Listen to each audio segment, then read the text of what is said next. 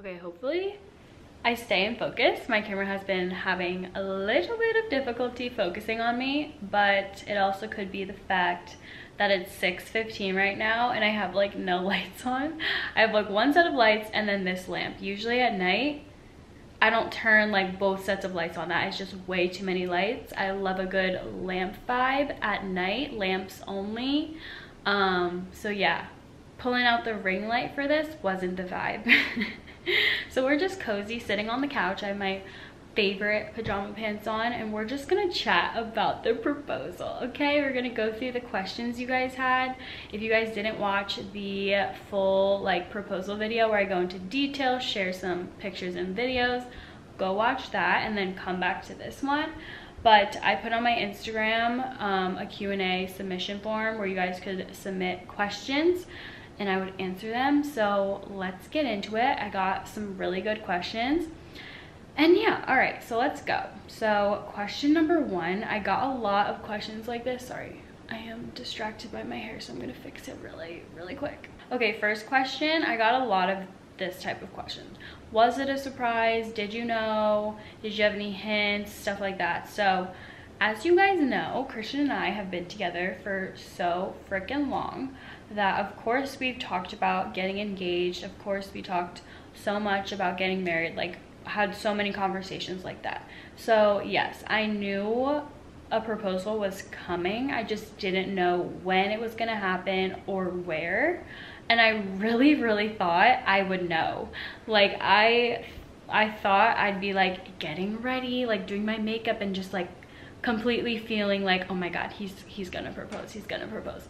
Because I'm not kidding you guys, from May to when we got engaged, from May 2022 to January 2023, I was legitimately thinking I was getting proposed to at like any day, any week, any month. I really thought it was happening like 2 times throughout the summer, like 2 trips that we went on in the summer and then also like in the fall this past year. We went to like Paris and Barcelona and everybody thought it was happening in like Paris and it didn't. So we were both disappointed there. Just kidding. So I really didn't think it was happening on this trip. My headspace like wasn't really there. One, because I didn't want to be disappointed like if it didn't happen. So I just like really didn't put a lot of pressure on like a proposal. And also I was insanely busy at work from like Thanksgiving through New Year's. So really this trip for me was like, yes, I'm finally gonna be able to relax, finally gonna get a good tan. We had so much fun going to Cabo last year, so we knew like what to expect and I was just so excited to be back there. It's so beautiful. So I was just overall really excited to just be in Cabo again. And I wasn't thinking too hard about it. Of course, you just never know. So I got my nails done, which I would do anyway on a vacation. Picked out really cute clothes. Again, would do that no matter what. And so yeah, I was just like, oh, maybe it'll happen, like maybe it won't. He was just being very calm throughout the first 2 days. So I was just like, there's literally no way he planned anything. Like, there's no way. So yeah, I wasn't thinking it was happening. And even when we were walking up to the place where it happened, like the spot where it happened, I was checking his pockets, you guys, because obviously it's really hard to hide a ring box in skinnier pants and Christian doesn't wear like loose fitting things. So I was looking, I was just like glancing. Didn't see anything, but I didn't know until after he actually hid the ring box in the front of his briefs, in that area. So I wasn't thinking to like look there.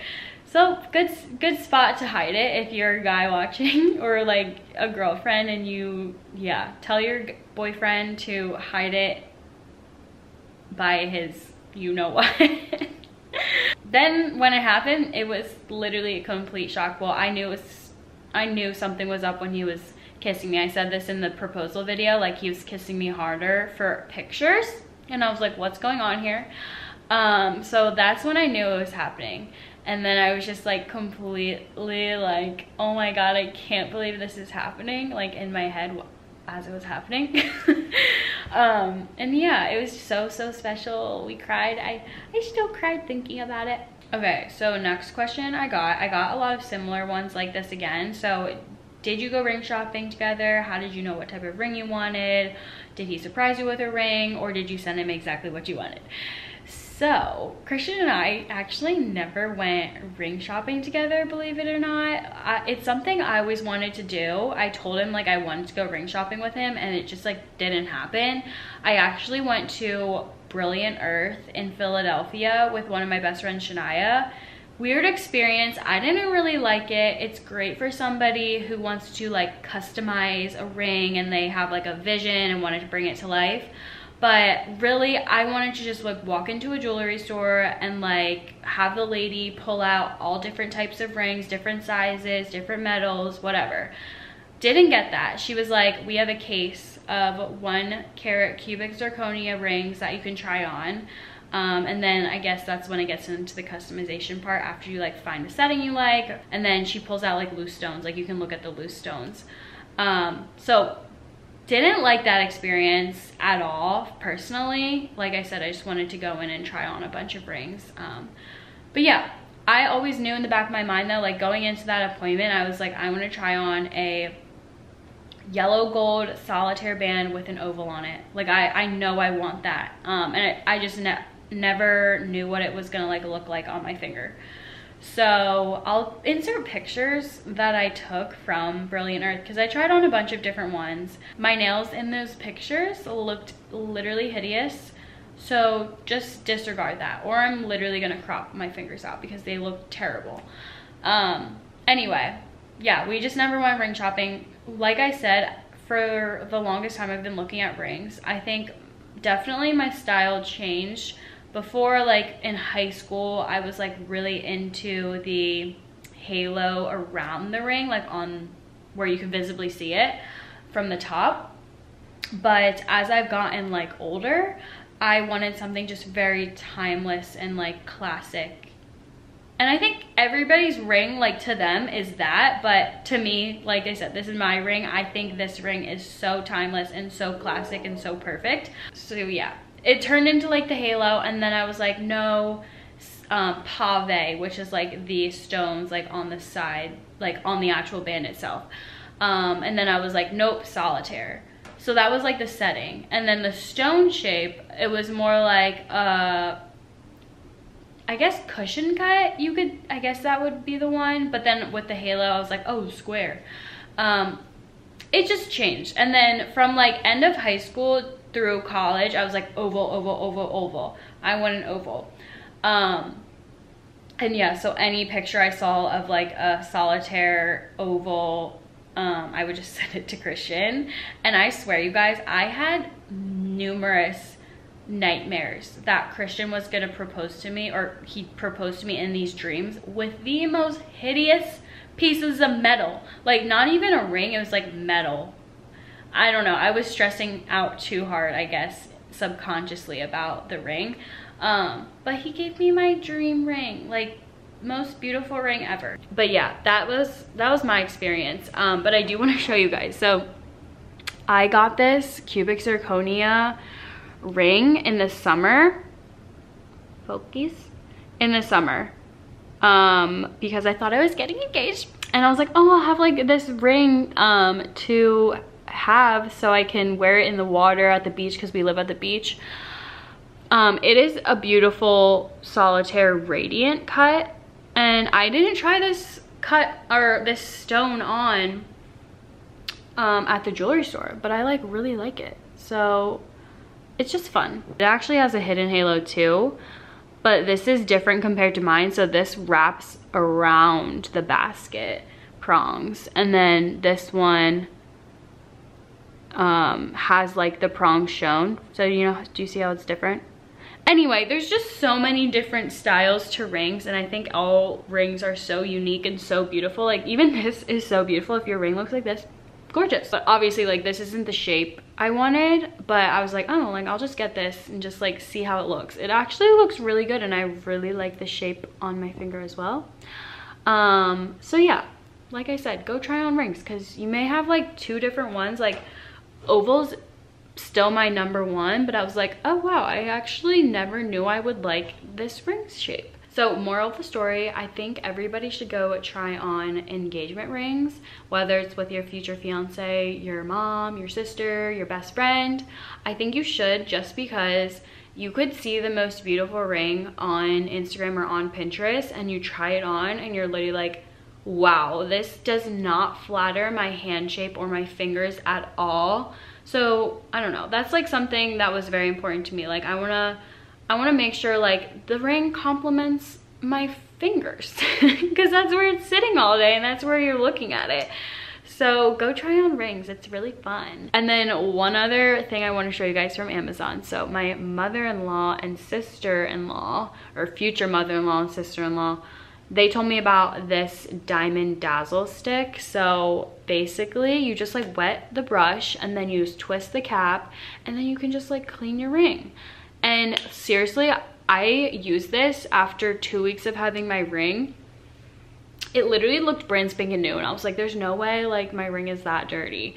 But I used this and holy cow, it really did look brand spanking new. So I will link this down below if you guys know of anyone getting engaged and want to give them this cute little gift, or you have your own ring that you want to clean, definitely use that.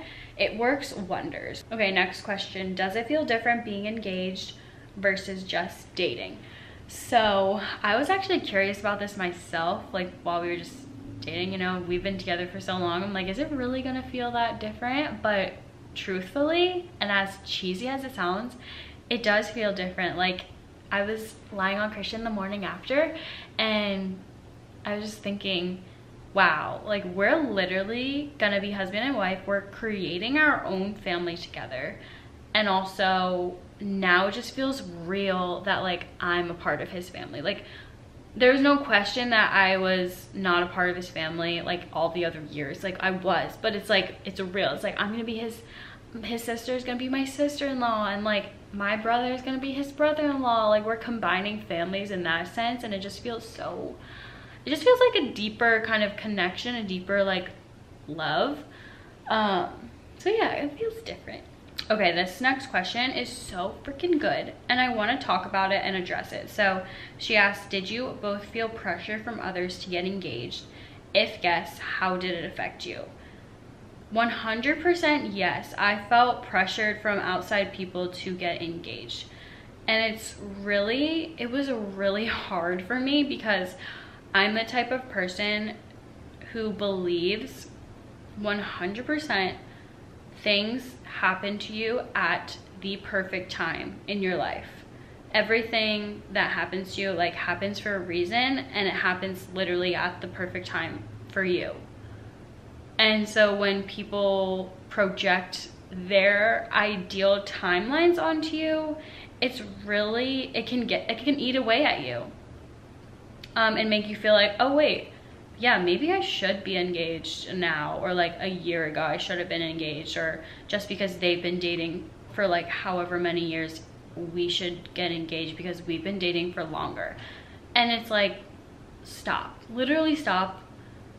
First, it's really frustrating because people who ask those types of questions like, what's taking him so long, and why aren't you guys engaged yet? It's like, you guys, not you guys, but like those people literally have no idea what's going on in our personal lives, and have no idea the goals, the personal goals we have set up or that we are striving towards. And of course marriage is one of them, but it's like there's so many other factors that go into it, and it's such like a life-changing decision that doesn't matter, it shouldn't matter for other people. It should only matter for you, and like what's the right timing for you and like your partner together, and that's it. And I'm getting like a little emotional because I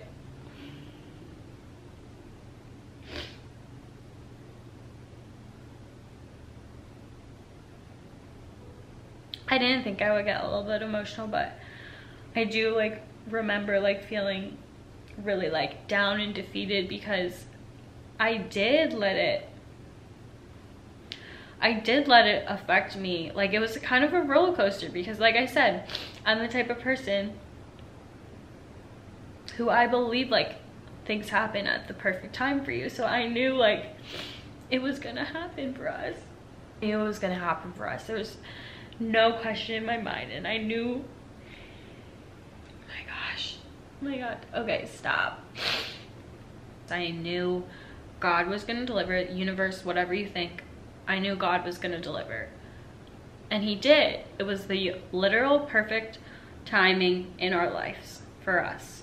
I hated getting comments being like, oh, like, you guys have been together for 12 years, where's the ring? You should dump him. Like, are you kidding me? Some people would be like, oh, you guys should have been like engaged by now. It's like, to what standard?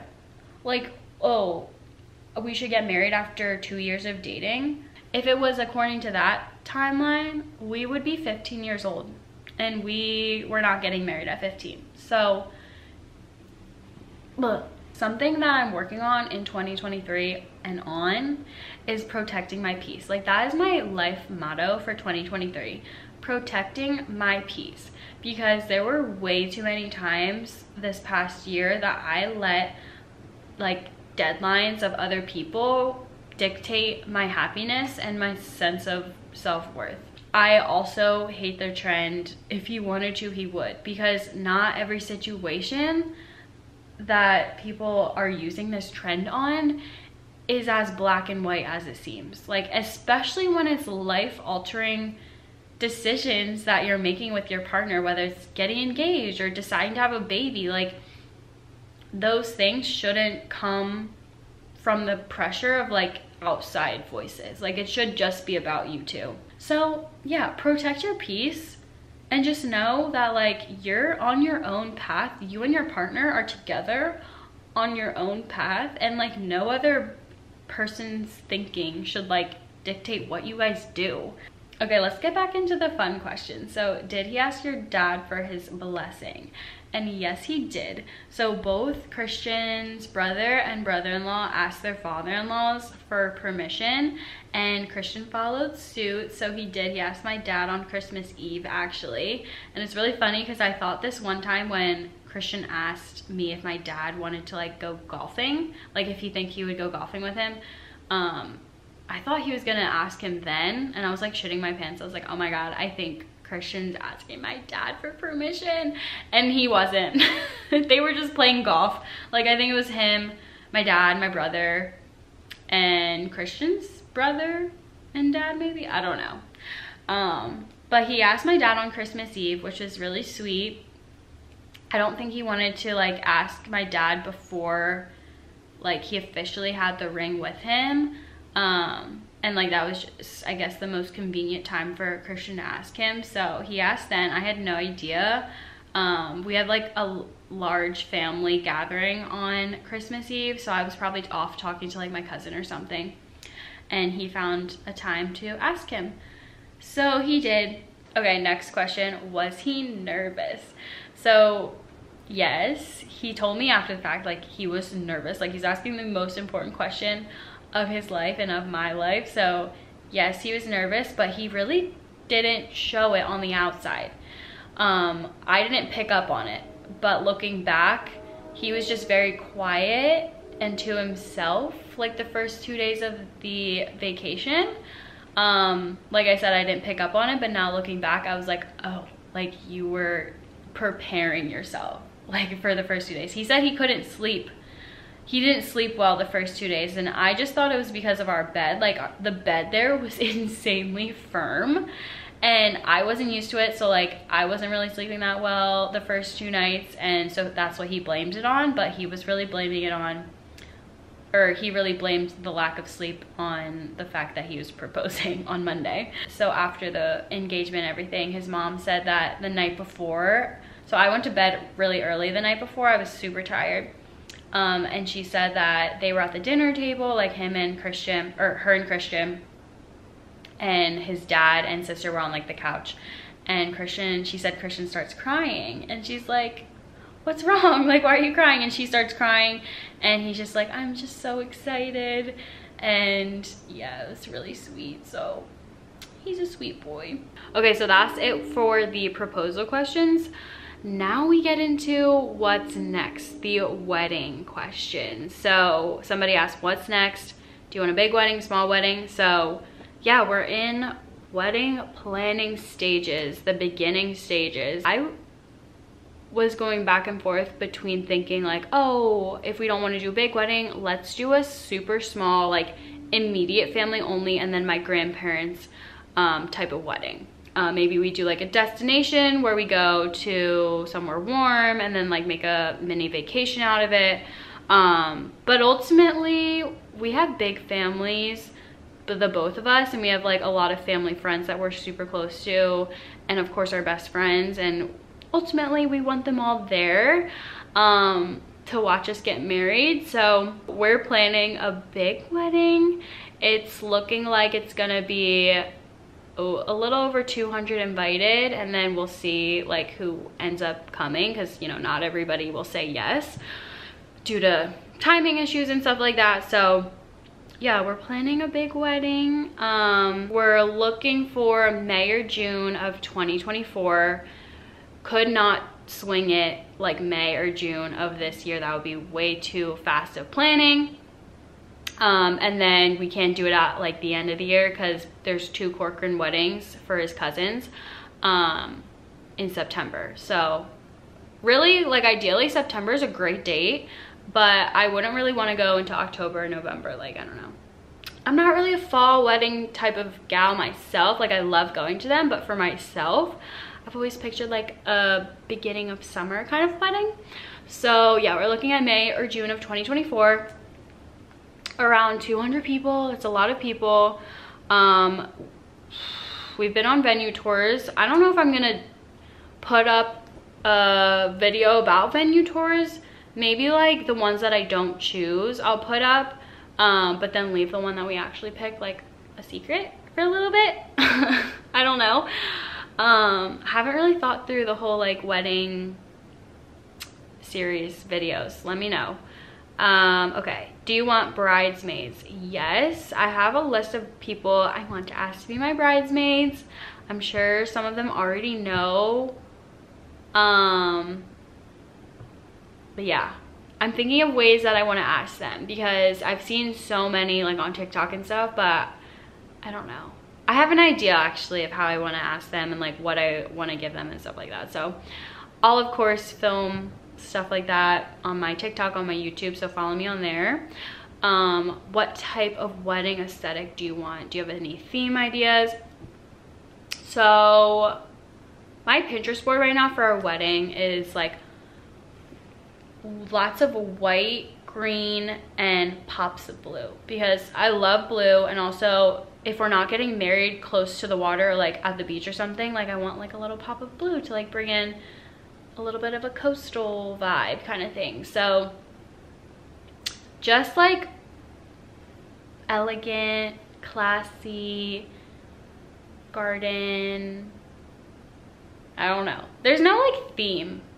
Like I know exactly the vision I want. So it's just like romantic, stuff like that.